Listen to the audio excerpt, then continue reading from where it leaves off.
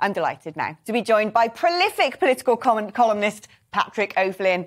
Patrick, it feels like it was just yesterday. We went through all of this, the 1922 committee, Theresa May, Boris Johnson saying, dude, I'm the man to run the country. And well, it's almost like fast forward, and here we are again. Yes, it hasn't taken long, has it? I think you can say things are very volatile, but I was interested you mentioned a north-south divide.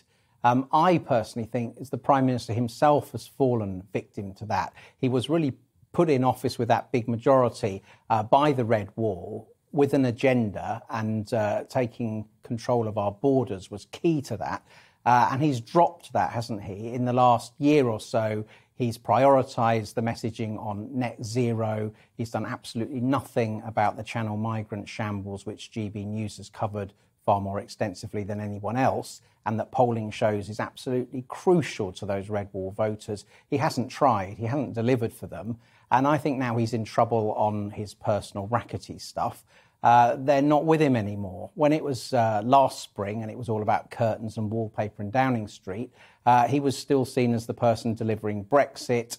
The people who were after him were seen as Remainers, and the Red Wallers stood by him. But I think he personally has dropped the ball. He's prioritised the sort of traditional, slightly posher home counties Tory viewpoints, and that is the root of this north-south divide, where he's lost ground in the Red Wall. I don't think personally it's irreparable.